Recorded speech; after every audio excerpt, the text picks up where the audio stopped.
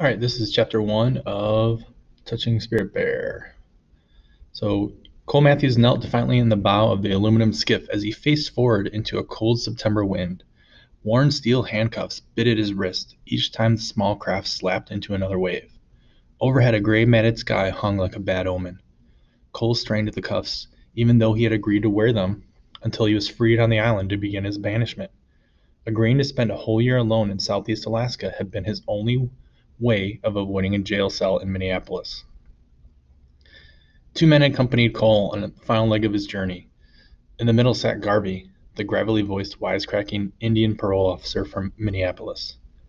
Garvey said he was a Tlingit Indian, pronouncing Tlingit proudly with the clicking of his tongue as if saying Tlingit. He was built like a bulldog with lazy eyes. Cole didn't trust Garvey. He didn't trust anyone who wasn't afraid of him. Garvey pretended to be a friend, but Cole knew he was nothing more than a paid babysitter. This week his job was escorting a violent juvenile offender, first from Minneapolis to Seattle, then to Ketchikan, Alaska, where they boarded a big silver float plane to the Tlingit village of Drake. Now they were headed for some island in the middle of nowhere. In the rear of the skiff sat Edwin, a quiet pot-bellied Tlingit elder who had helped arrange Cole's banishment. He steered the boat casually, a faded blue t-shirt and baggy jeans his only protection against the wind. Deep-set eyes made it hard to tell what Edwin was thinking. He stared forward with a steely patience, like a wolf waiting. Cole didn't trust him either. It was Edwin who had built the shelter and made all the preparations on the island where Cole was to stay. When he first met Edwin and Drake, the gruff elder took one look and pointed a finger at him. "Go put your clothes on inside out," he ordered. "Get real, old man," Cole answered. "You'll wear them reversed for the first 2 weeks of your banishment, to show humility and shame," Edwin said, his voice hard as stone. Then he turned and shuffled up the dock toward his old rusty pickup. Cole hesitated, eyeing the departing elder. "Just do it," Garvey warned. Still standing on the dock in front of everyone, Cole smirked as he undressed. He refused to turn his back as they slowly pulled each piece inside out, even his underwear. Villagers watched from the shore until he finished changing. Bracing himself now against the heavy seas, Cole held that same smirk. His blue jeans, heavy wool shirt, and rain jacket chafed his skin, but it didn't matter. He would have worn a cowbell around his neck if it had meant avoiding jail. He wasn't a Tlingit Indian. He was an innocent-looking, baby-faced 15-year-old from Minneapolis, who had been in trouble with the law half his life. Everyone thought he felt sorry for what he had done, and going to this island was his way of making things right. Nothing could be further from the truth. To Cole, this was just another big game. With salt air biting at his face, he turned and glanced at Edwin. The elder eyed him back with a dull stare. Anger welled up inside Cole. He hated that stupid stare. Pretending to aim toward the waves, he spit so the wind would catch the thick saliva and carry it back. The spit caught Edwin squarely and dragged across his faded shirt. Edwin casually lifted an oily rag from the bottom of the skiff and wiped away the slime, then tossed the rag back under his seat and again fixed his eyes on Cole. Cole feigned surprise, as if he had made a horrible mistake, then twisted at the handcuffs again. What was this old guy's problem anyway? The elder acted fearless, but he had to be afraid of something. Everyone in the world was afraid of something. Cole thought back to all the people at home who had tried to help him over the years. He hated their fake concern. They didn't really care what happened to him. They were gutless. He could see it in their eyes. They were afraid, glad to be rid of him. They pretended to help only because they didn't know what else to do. For years, help had meant sending him to drug counseling and anger therapy sessions. Every few months, Cole found himself being referred to someone else. He discovered early on that being referred was the adult term for passing the buck. Already he had seen the inside of a dozen police stations, been through as many counselors, a psychologist, several detention centers, and 2 residential treatment centers. Each time he got into trouble, he was warned to shape up, because this was his last chance. Even the day he left for the island, several of those who gathered to see him off, including his parents, had warned him, "Don't screw up. This is your last chance." Cole braced himself for the next big wave. Whatever happened, he could always count on having one more last chance. Not that it really mattered. He had no intention of ever honoring the contract he agreed to during the Circle Justice meetings. As soon as they left him alone, this silly game would end. Circle Justice was a bunch of bull.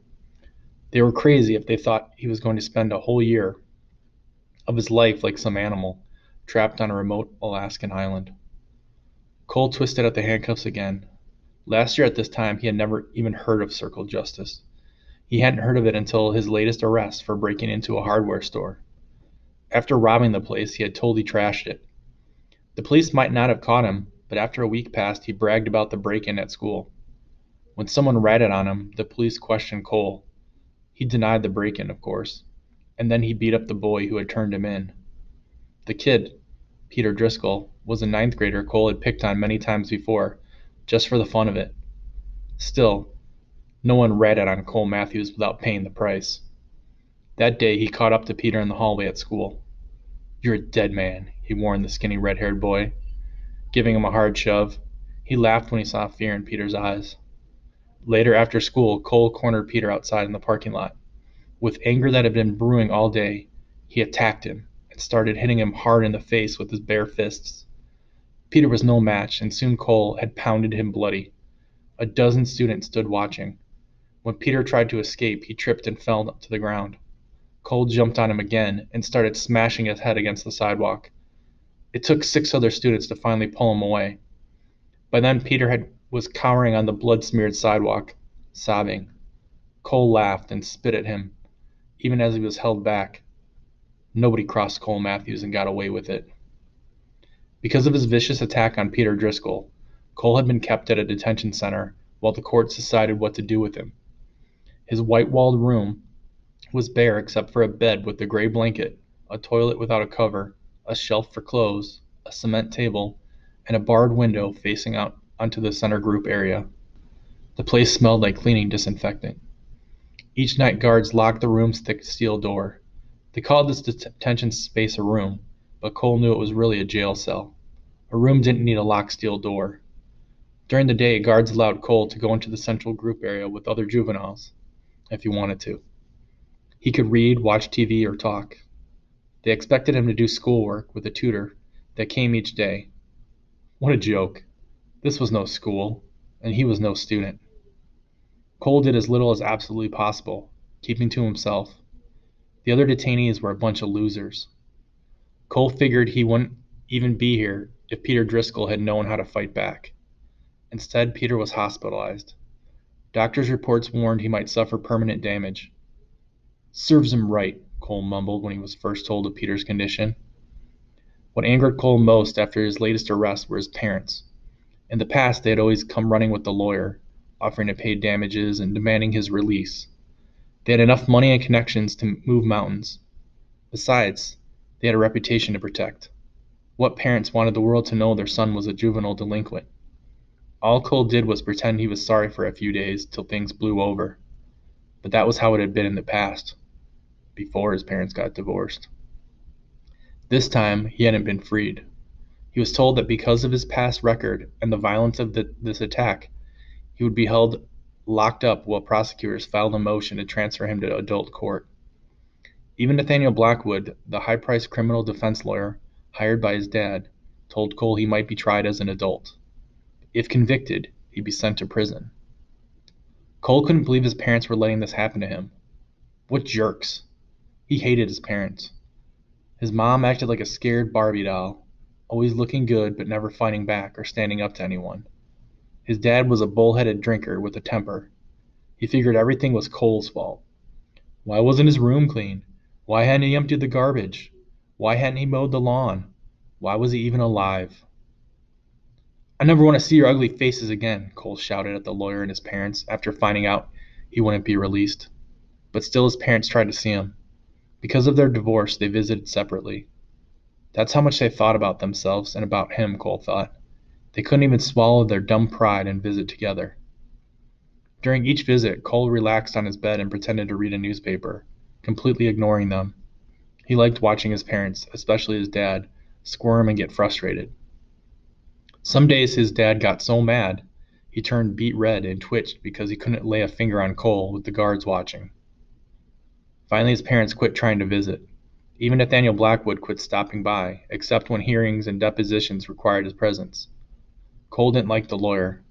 Blackwood was a stiff man and spoke artificially, as if he were addressing an audience through a microphone. Cole swore he wore starch on everything. Judging by how he walked, that included his underwear.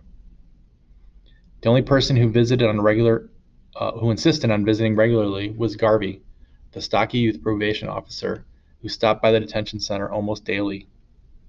Cole couldn't figure Garvey out. He knew the probation officer was super busy, so why did he visit so often? What was his angle? Everybody had an angle, something they wanted. Until Cole could figure out what Garvey wanted, he resented the visits. He didn't need a friend or a babysitter. During one visit, Garvey asked casually, "I know you're in control, champ, but would you ever consider applying for circle justice?" What's circle justice? It's a healing form of justice practiced by native cultures for thousands of years. "I'm no Indian," Cole said. Garvey spoke patiently. "You don't have to be Native American or First Nation. Anybody can love, forgive, and heal. Nobody has a corner on that market." "What's in it for me?" Garvey shook his head. "If you kill my cat, normally the police fine you and that's it. We still hate each other. I still feel bad about my cat, and you're angry because you have to pay a fine.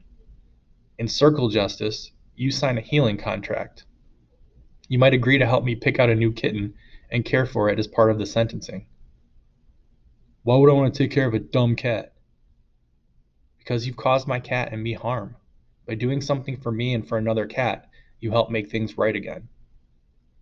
"What if I don't care about you and your dumb cat?" "Then do it for yourself. You're also a victim. Something terrible has happened to you to make you want to kill a poor small animal." Cole shrugged. "Feeding a dumb cat beats paying a fine." Garvey smiled and then clapped Cole on the back. "You just don't get it, do you, champ?" Cole ducked away from Garvey. He hated being called champ, and he hated being touched. Nobody ever touched him except to hit him. That's how it had been as long as he could remember. "Circle justice tries to heal, not punish," Garvey explained. "Your lawyer might take you to a zoo to help you appreciate animals more. The prosecutor might have you watch a veterinarian operate for a day to realize the value of life. The judge might help you on the weekend to make birdhouses as repayment to the animal kingdom for something you destroyed.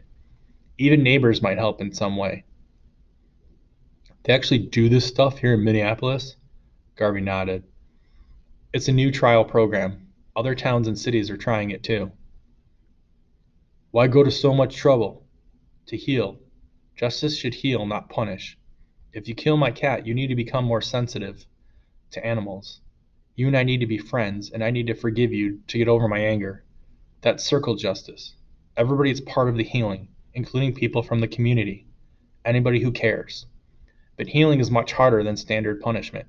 Healing requires taking responsibility for your actions." Cole bit at his lip.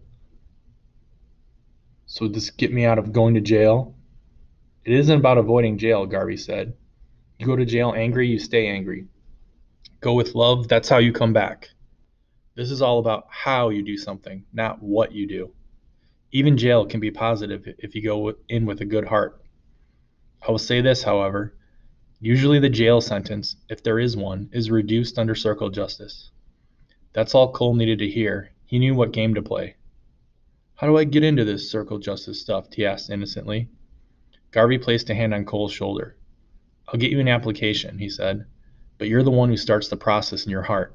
He tapped Cole's chest. "If you don't want change, this will never work." Cole forced himself not to pull away from Garvey's hand. "I really do want change," he said, using the innocent, childish voice that had served him well countless times before. Garvey nodded. "Okay, let's see if you're serious. I'll help you with the application." After Garvey left the detention center that day, Cole jabbed his fist into the air. "Yes!" he exclaimed. The world was made up of suckers and fools, and today Garvey was at the top of the heap.